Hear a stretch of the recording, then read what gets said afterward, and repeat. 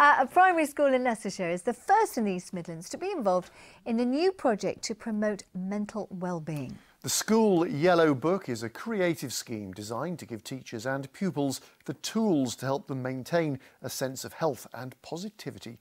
Victoria Hicks has been back to school to learn more. A creative project at Desford Community Primary School in Leicestershire to promote mental well-being.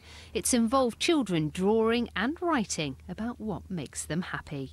I did little planets like space, and I put on stars like "You're brilliant, you're amazing." I wrote a poem about my family because it makes me feel happy. My poem was all about dancing because I do it every Saturday. I painted a picture of my family because that helps me feel better. Some of their work will be published in the School Yellow Book, created by the not-for-profit organisation Rethink Your Mind. Really, this project is about talking about things that keep us well, what helps us to keep well, and providing people with tools and tips and techniques that they can empower themselves with. This project has been so positive for our school. It's helping the children to understand what their mental health actually means, and that feeling well in your head and in your mind is as important as their physical well-being.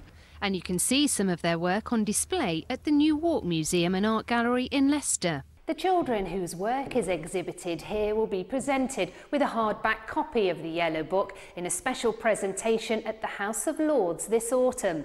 As for the project itself, it now hopes to roll out to other schools across the East Midlands. Victoria Hicks, BBC East Midlands Today, Leicester.